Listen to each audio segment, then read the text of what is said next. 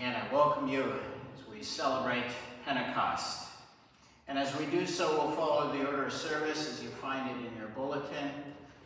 And we'll begin with the confession, as we'll be using Psalm 51.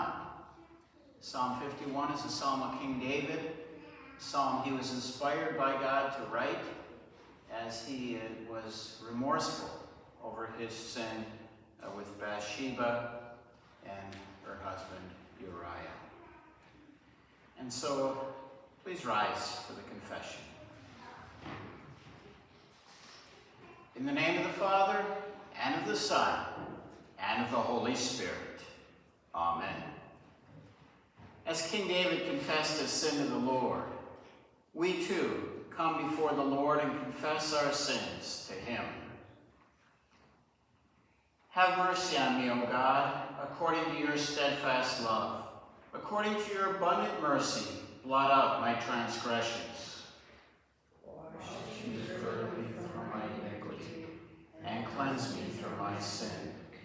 For I know my transgressions, and my sin is ever before me. Against you, you only have I sinned and done what is evil in your sight, so that you may be justified in your words and blameless in your judgment. Behold, I was brought forth in iniquity, and in sin did my mother conceive me. Purge me with hyssop, and I shall be clean. Wash me, and I shall be whiter than snow. Let me hear joy and gladness. Let the bones that you have broken rejoice. Hide your face from my sins, and blot out all my iniquities. Create in me a clean heart, O God, and renew a right spirit within me. Cast me not away from your presence, and take not your Holy Spirit from me. Restore to me the joy of your salvation, and uphold me with a willing spirit.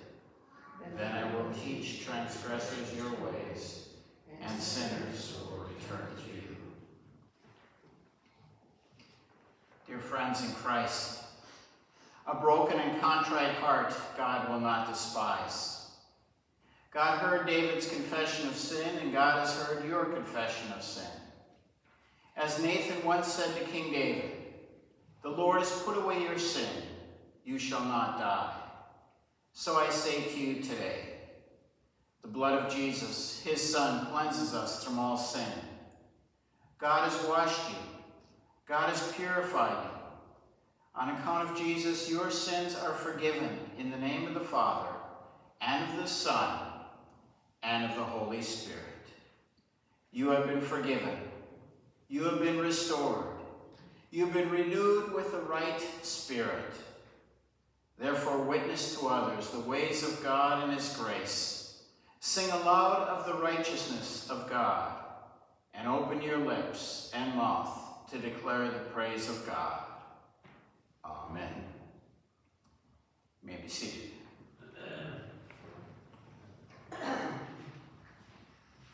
The Holy Spirit works in our lives through the Word of God, and so we hear God speak to us through these words here today. Our first reading, our Old Testament reading today, comes to us from Numbers chapter 11. I begin reading with verse 24. This is also the basis for our message today. Moses went out and told the people the words of the Lord. And he gathered 70 men of the elders of the people and placed them around the tent.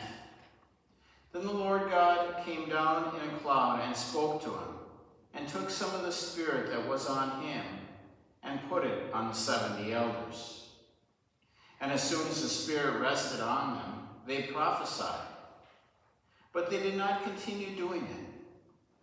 Now 2 men remained in the camp, one named Eldad, and the other Medad. And the Spirit rested upon them. They were among those registered, but they had not gone out to the tent. And so they prophesied in the camp. And a young man ran and told Moses, "Eldad and Medad are prophesying in the camp." And Joshua, son of Nun, the assistant of Moses from his youth, said, "My lord Moses, stop them." But Moses said to him, "Are you jealous for my sake? Would that all the Lord's people were prophets, that the Lord would put his spirit on them." And Moses and the elders of Israel returned to the camp. Here then also reading from Acts chapter 2, beginning with the first verse. When the day of Pentecost arrived, they were all together in one place. And suddenly there came from heaven a sound like a mighty rushing wind, and it filled the entire house where they were sitting. And divided tongues as of fire appeared to them, and rested on each one of them. And they were all filled with the Holy Spirit, and began to speak in other tongues as the Spirit gave them utterance. Now there were dwelling in Jerusalem Jews, devout men from every nation under heaven. And at this sound the multitude came together, and they were bewildered, because each one was hearing them speak in his own language. And they were amazed and astonished, saying, "Are not all these who are speaking Galileans? How is it that we hear, each of us in his own native language? Parthians and Medes and Elamites, residents of Mesopotamia, Judea and Cappadocia, Pontus, Asia, Phrygia and Pamphylia, Egypt, and parts of Libya belonging to Cyrene, and visitors from Rome, both Jews and proselytes, Cretans and Arabians. We hear them in their own tongues, the mighty works of God." And all were amazed and perplexed, saying to one another, "What does this mean?" But others mocking and said, "They are filled with new wine." But Peter, standing with the 11, lifted up his voice and addressed them. "Men of Judea, and all who dwell in Jerusalem, let this be known to you, and give ear to my words. For these men are not drunk, as you suppose, since it is only the 3rd hour of the day. But this is what was uttered through the prophet Joel. And in the last days it shall be, God declares, that I will pour out my spirit on all flesh, and your sons and your daughters shall prophesy, and your young men shall see visions, and your old men shall dream dreams. Even on my male servants and female servants, in those days I will pour out my spirit, and they shall prophesy. And I will show wonders in the heavens above, and signs on the earth below, blood and fire and vapor of smoke. The sun shall be turned to darkness, and the moon to blood, before the day of the Lord comes, the great and magnificent day. And it shall come to pass that everyone who calls on the name of the Lord shall be saved." Thus far, the word of the Lord. And at this time, I'd like to especially address the children that are with us here today. You know, this weekend we celebrate not only Pentecost, but Memorial Day weekend. And traditionally, this kind of marks the beginning of summer, a time when a lot of times we take it a little easier. Maybe we go on trips and vacations, have outings, enjoy the outdoors, weather's nicer. You go a lot of nice places in your life, a lot of exciting things. Maybe you have a little trip planned with your family, maybe you don't, but there's all kinds of exciting places we go. Go to school, go to be with friends, family, go to church. Lots of different places you will go in your life. Now, sometimes when we go places, we need to be prepared, so we take some things with us. And depending on where you're going, maybe you would take a backpack with you. Some people will take them to school, or if they're going out going hiking or something. Got my backpack here, got a bottle of water, different things I need. You know, sometimes that's good to have along. And again, depending on what you're doing, you might need boots as well. So I got some boots here. Those are good for, again, for hiking or working or other such things. But when you go places, oftentimes you take things with you. And that can be important. But there's one thing I want you always to take with you, and never to forget, that no matter where you go, because, you know, sometimes we might be afraid. Sometimes we might be afraid that we'll be left alone, be left by ourselves. And that could be a scary thing. But this is something I want you always to remember. And it's the words from Hebrews chapter 13, verse 5. And it says, keep your lives free from the love of money. For God has promised, never will I leave you, never will I forsake you. Never will I leave you, never will I forsake you. God promises that He will always be with us, that He will not leave us alone. And we know we can trust these words because even when we were lost in our sin, God came to us, Jesus came to us. And He took our sin and He went to the cross and He suffered and died for our sins. And He rose from the dead and is alive. And because Jesus lives, we know that He will keep His promise. He will always be with us because He will live forever. When you believe in Jesus, this promise holds true for you as well. Or if we reject Jesus, well, then it might not be so bad. We might find ourselves without God. But when we believe in Him, we don't have to be afraid.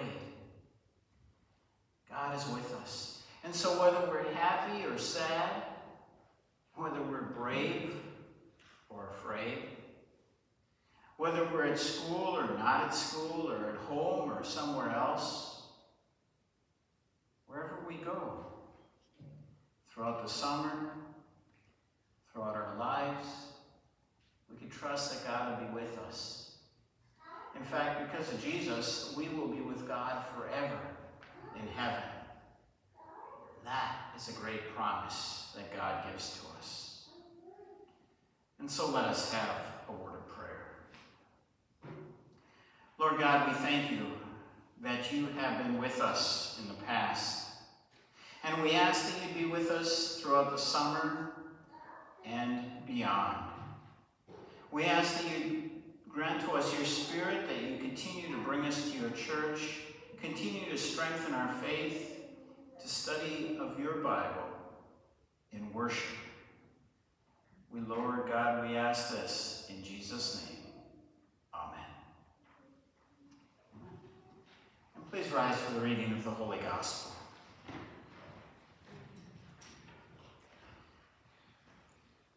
And the Gospel this day comes to us from John chapter 7. Begin reading with verse 37. On the last day of the feast, the great day, Jesus stood up and cried out, "If anyone thirsts, let him come to me and drink. Whoever believes in me, as the scripture has said, out of his heart will flow rivers of living water." Now this he said about the Spirit, whom those who believed in him were to receive. For as yet the Spirit had not been given, because Jesus was not yet glorified.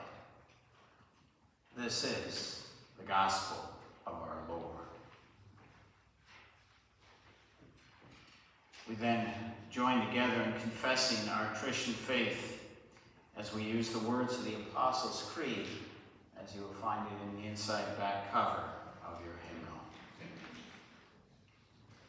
I believe in God the Father Almighty, maker of heaven and earth, and in Jesus Christ, his only Son, our Lord, who was conceived by the Holy Spirit, born of the Virgin Mary, suffered under Pontius Pilate, was crucified, died, and was buried. he descended into hell. The third day he rose again from the dead. He ascended into heaven and sits at the right hand of God the Father Almighty. From thence he will come to judge the living and the dead. I believe in the Holy Spirit, the Holy Christian Church, the communion of saints, the forgiveness of sins, the resurrection of the body, and life everlasting. Amen. You may be seated as we'll sing our next hymn, hymn 496, Holy Spirit, Light Divine, and we'll sing verses 1, 3, and 5. Verses 1, 3, and 5.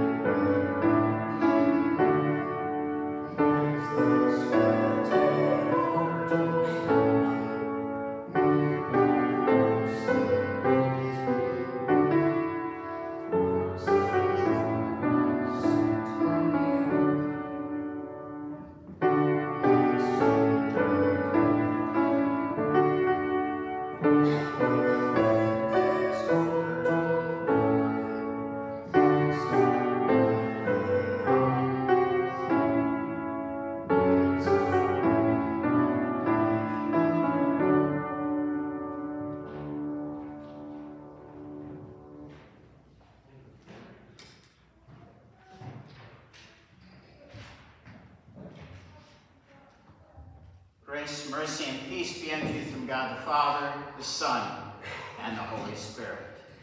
Amen. Beloved in the Lord, was there ever a time when you felt as if God's Spirit were resting upon you? When was it? What was the occasion? What made you think that it was God's Spirit resting upon you? I invite you to take a moment to think about that and what that experience was like.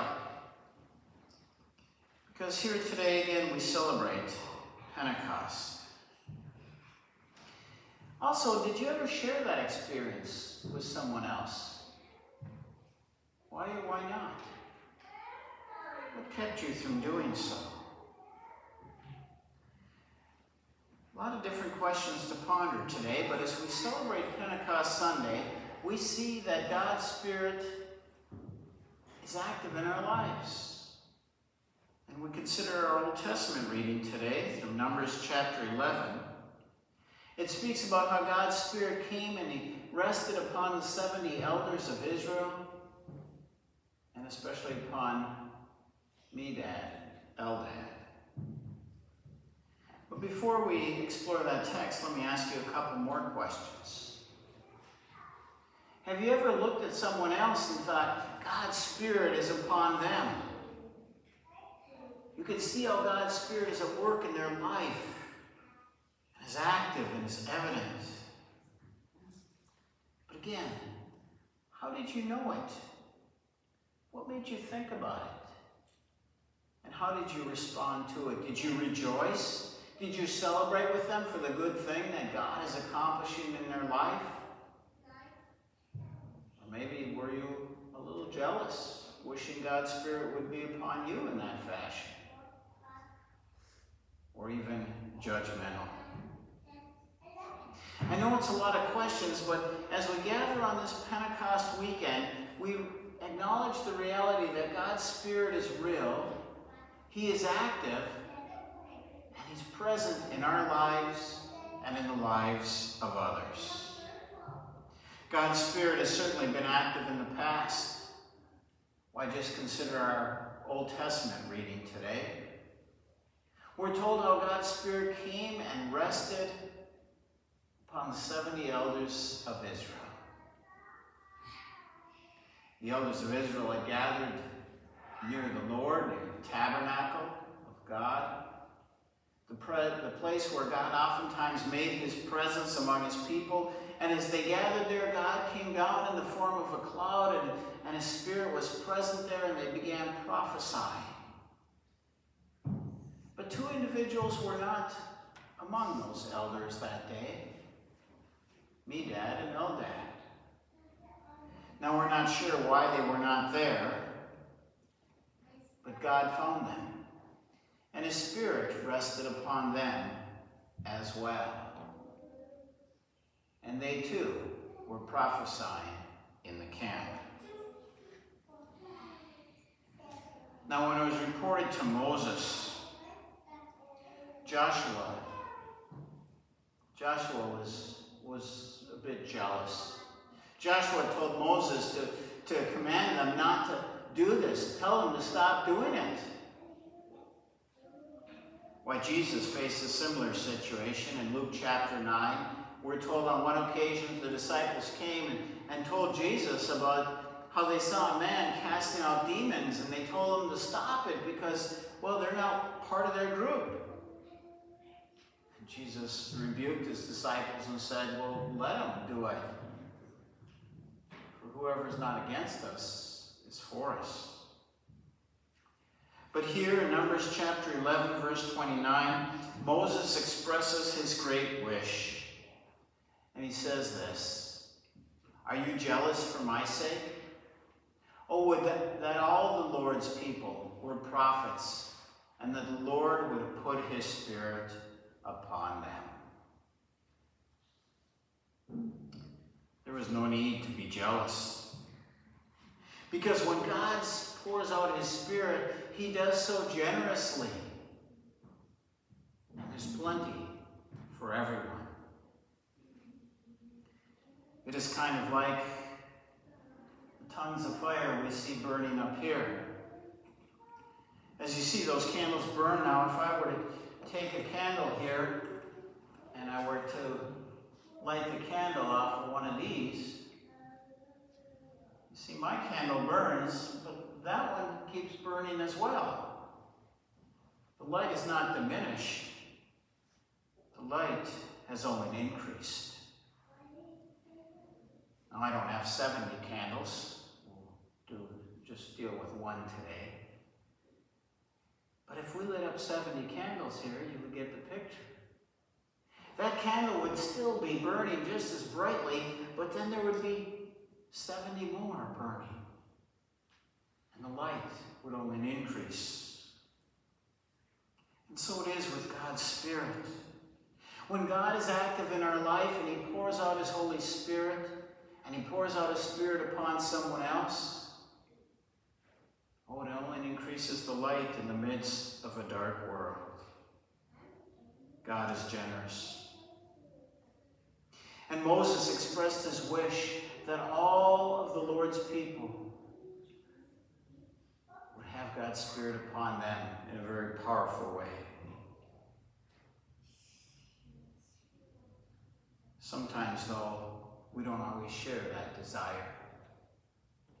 Sometimes we may be more concerned just about how God pours out his Spirit upon ourselves rather than others.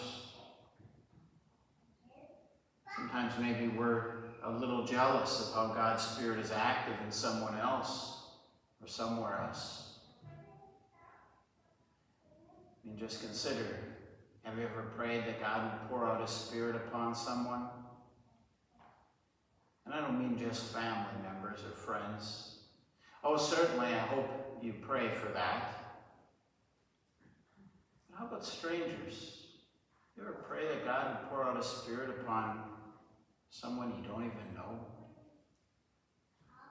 The other day, thinking about this text, just the other night, I was riding my bike, trying to gain a little strength. I thought about this text. And as I was riding past many different homes, I asked God that he'd pour his Spirit upon the people living in those homes. I don't know who they all are or what's going on in their life. But I do know that when God pours out His Spirit, it only increases the light.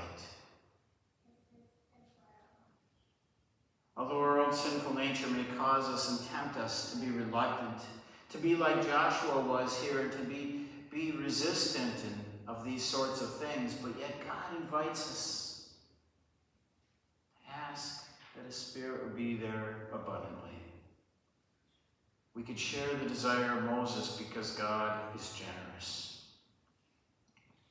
Why, Jesus had promised when He ascended into the heavens that He would pour out His Spirit. And Jesus had already been very generous with His disciples and with all of us. He came into this world, a world of brokenness, a world filled with jealousy and other troubles and divisions and trials, and Jesus lived a life without such jealousy. He took our sin and He carried it to the cross. And after His resurrection, He appeared to His disciples for 40 days, giving many convincing proofs that He was alive. And then He ascended into the heavens. And 10 days later, as promised, He poured out His Holy Spirit. 50 days after Easter. And so we gather today, this weekend, 50 days after Easter, and celebrate Pentecost. We're told the story in our second Bible reading in Acts chapter 2, a familiar story. We read it every year.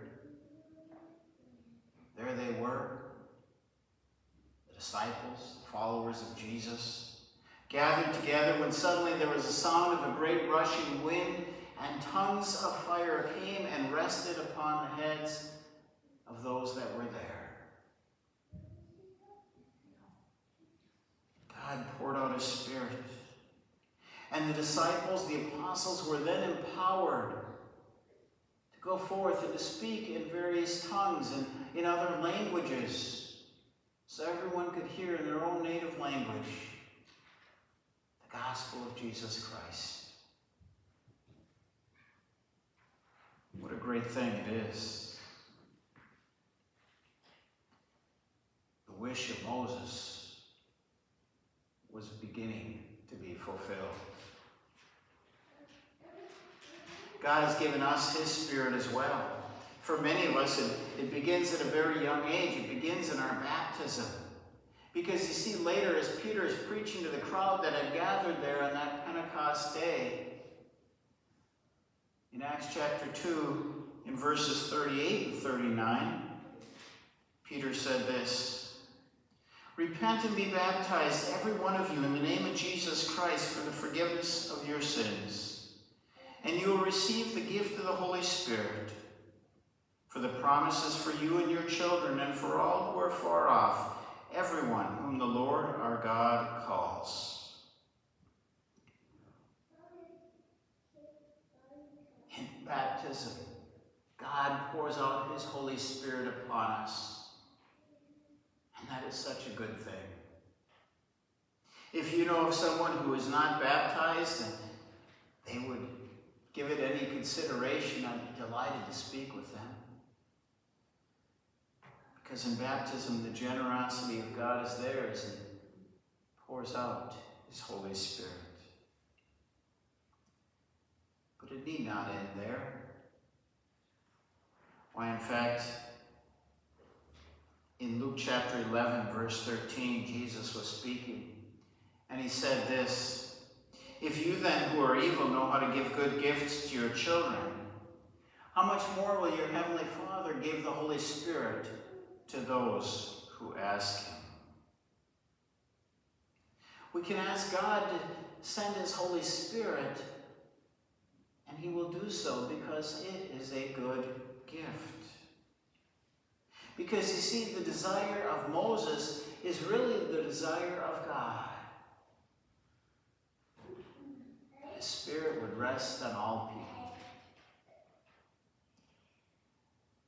God wants all to be saved and to come to knowledge of the truth. God wants all people to praise Him and to worship Him and to glorify Him. And it's when God's Spirit is active in our life that those things happen. God is generous and He gives His Spirit. And when it does so, it only extends the light. It does not diminish it. The light behind me from which I lit this candle still burns brightly. How much more so the Spirit of God?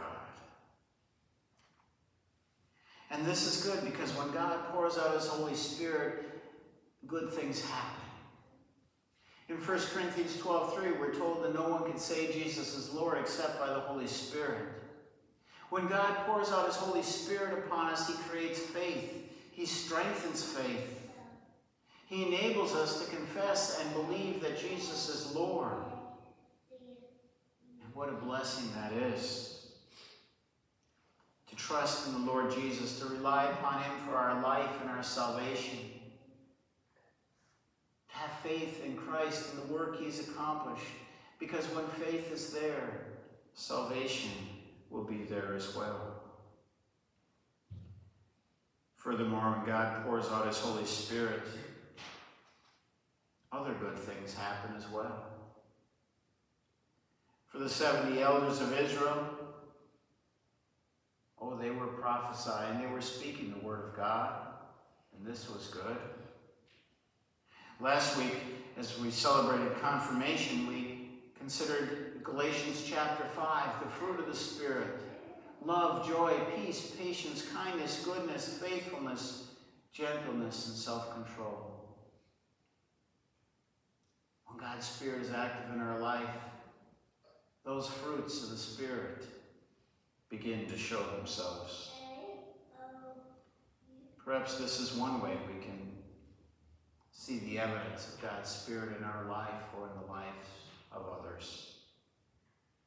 But God's Spirit moves us to action. And what a blessing that is. These past months, we've seen another great illustration of this happen right before our eyes. When Beth and I were both out due to injury and illness, indeed, it posed some challenges for the congregation. But God's Spirit was active, and God's Spirit motivated various individuals to step forward and to do things that perhaps they had not done before. But God will continue to accomplish His will and His purpose. I'm not going to cite any specific examples, although I can certainly think of numerous examples. I was able to watch it from a distance. I don't want to leave anyone out. I don't want to miss any that perhaps I'm not unaware of. God's Spirit was clearly active, moving people to action, and good things happened. In Acts chapter 1, verse 8, shortly before He ascended into the heavens, Jesus made this promise to His disciples: "But you will receive power when the Holy Spirit comes upon you, and you will be my witnesses in Jerusalem and all Judea and Samaria and to the ends of the earth."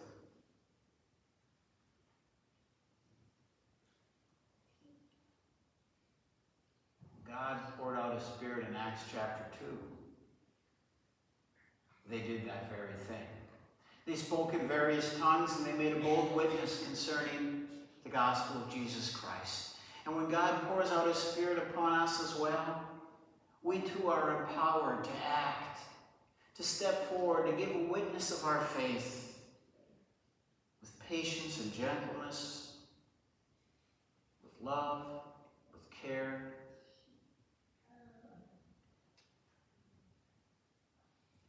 And when we pray that God's Spirit would come upon others, even a stranger we do not know, or a family member or a friend, this is good too. Because they may be able to reach someone else that you are unable to. and the light will only burn brighter. You may have noticed God's Spirit resting upon your life, sometimes maybe more so than at other times. You may have noticed God's Spirit resting upon the life of another person. How did you respond? Oh, sometimes we may be tempted to be judgmental or jealous or other such things. Other times we may rejoice and celebrate the great gift. And that is indeed what we can do. We can share the desire of Moses that God would pour out his Spirit upon all, because that desire is the desire of the Lord. That all would be saved, that all would come to know the Lord Jesus Christ, that all would praise and glorify him. And so pray for it. Rejoice in it. For God gives generously and abundantly. May God pour out his Spirit upon you, your family, your friends and neighbors, and even the strangers around us. For then the light will only burn brighter. Amen. And now may the peace of God, which passes all understanding, keep our hearts and minds in Christ Jesus, our risen Lord and Savior. Amen. As God's Spirit works in our lives, we present ourselves and our offerings to the Lord. Please rise.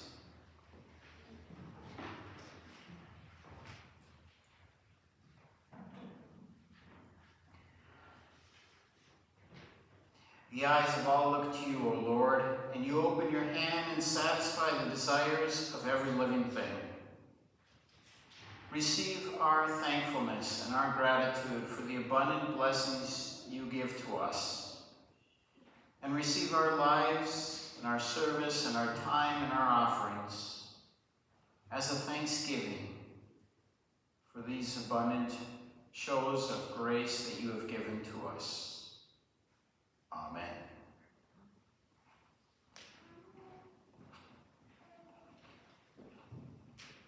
Let us pray.